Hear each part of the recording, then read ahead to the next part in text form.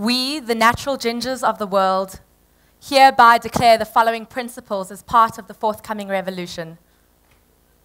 We strive for a ginger utopia, a world where redheaded people not only are not ostracized and ridiculed, but where our tonal superiority is envied and celebrated. Our status and privilege shall be great and abundant.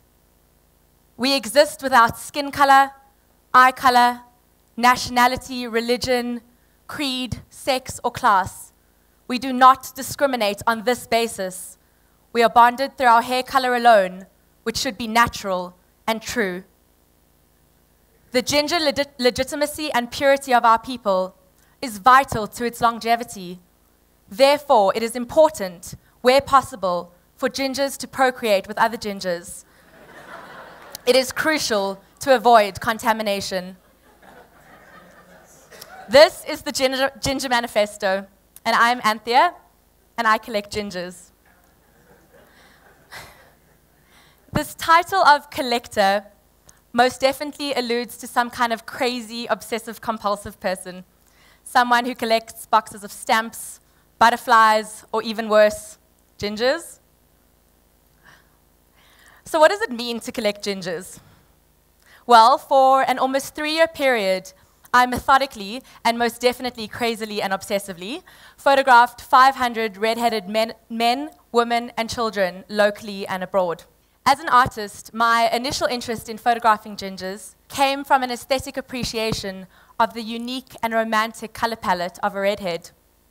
It was also an exploration of self, looking at an aspect of my own identity and creating a sort of self-portrait.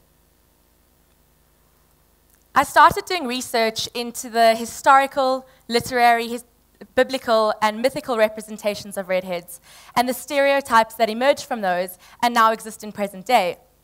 What stereotypes do you think of when you think of a redhead? Well, gingers are said to be stubborn, fiery, tempestuous, passionate, and sexual. Historically, their characters have been contentious. They have often been portrayed as madmen, traitors, temptresses, even demons and vampires. In the 15th century, redheads were thought to be witches, and thousands were burnt at the stake. In recent years in popular media, there have been many skits and parodies around the contentious nature of redheads. I'm sure we've all seen at least one of these. In the Catherine Tate show, gingers are sent to a ginger refugee camp because they are no longer safe in the outside world. An MIA music video depicts gingers as victims that are brutally abducted and murdered. In South Park, the gingers are initially victims, but they rise up and become oppressors and try to eradicate all the non-gingers around them. These seemingly humorous, yet satirical references were very influential on the tone that I wanted my work to have. It was only after my first shoot with my first 7 gingers that this project began to take its current form. My time management was really bad, and instead of the gingers coming one after the other, they all ended up being there at the same time.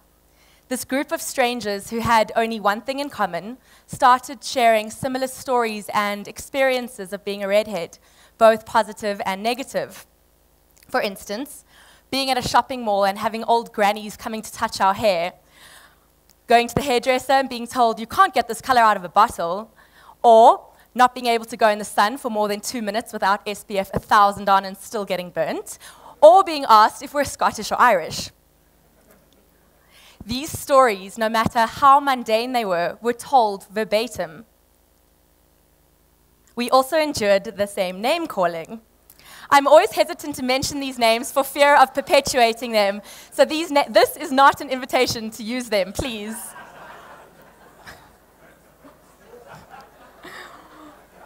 I'm instantly regretting this. It was from this initial experience that I started to notice a very obvious and inherent sense of community and collective experience amongst the otherness of the gingers. It was at this point that the red color of their hair became invisible. I started to question, what defines a group of people, a race, a nation, a community? Is it genetics?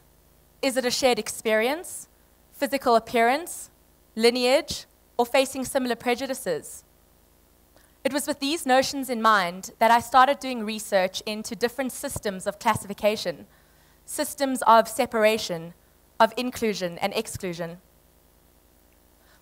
Particular systems that are relevant to my own personal histories of being Jewish and South African are those used during the Holocaust and apartheid. Based on the concept of eugenics, both oppressors desired and implemented, albeit with different methods, structures to ensure racial purity. They intended on keeping uncontaminated what they thought was a superior race. Hitler called this the Übermensch, or Superman. They wanted to separate the good from the bad. I started to ask myself, what if gingers could be a race of their own? What if gingers could take over the world? And what if this ginger utopia could become a reality? In order to cause a revolution, I would need to collect as many gingers as possible. I would need to empower this minority group that is only 2% of the world population. I would also need to do something about the fact that the ginger gene is a recessive gene. Some even say it's dying out. So, if 2 gingers have a child, it is almost 100% guaranteed that the child will be a redhead. So, can you see my master plan forming? Any single ginger men out there? By the way, this is a real ginger family that I used for my example, so that's pretty cool, I think. And so, my search to collect thousands of gingers began. Like the obsessive collector that I referred to earlier, I spend many hours and much effort sourcing the gingers for my archive. For my first 100 subjects, I would literally stalk people in bars, clubs, doctors' rooms, and on the street.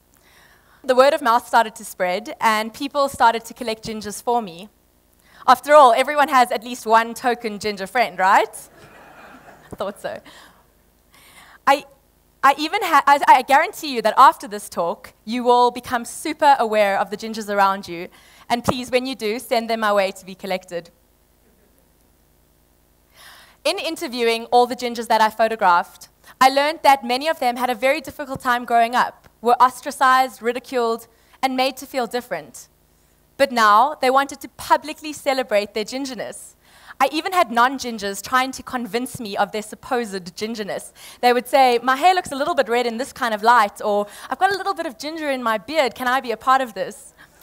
It was really interesting to me how people wanted to be a part of this elite collection that I had created. Early on in the project, I set myself a midterm goal of photographing 500 gingers for my first solo exhibition, which took place at Circa Gallery in January this year. However, 500 now seems a pittance compared to the thousands large database I've managed to grow.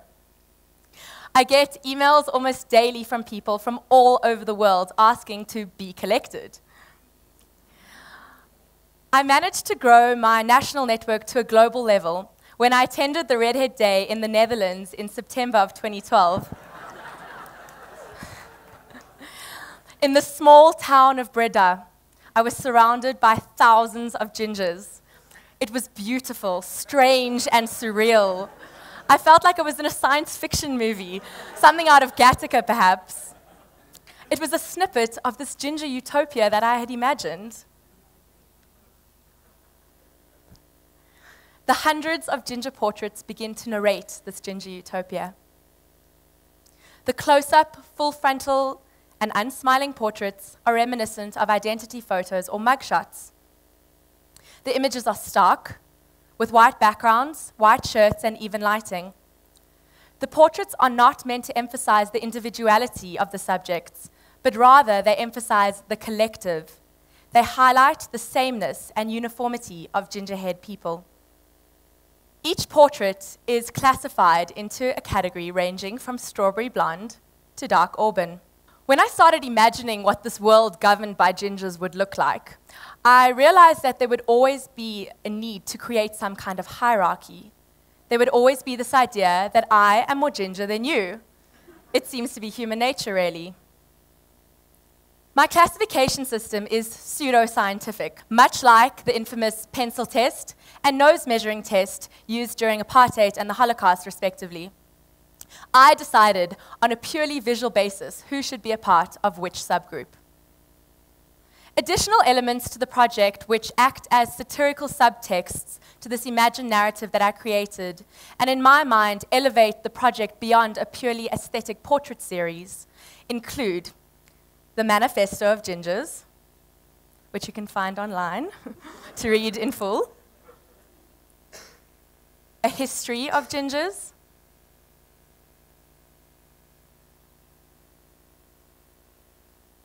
and ginger identity cards.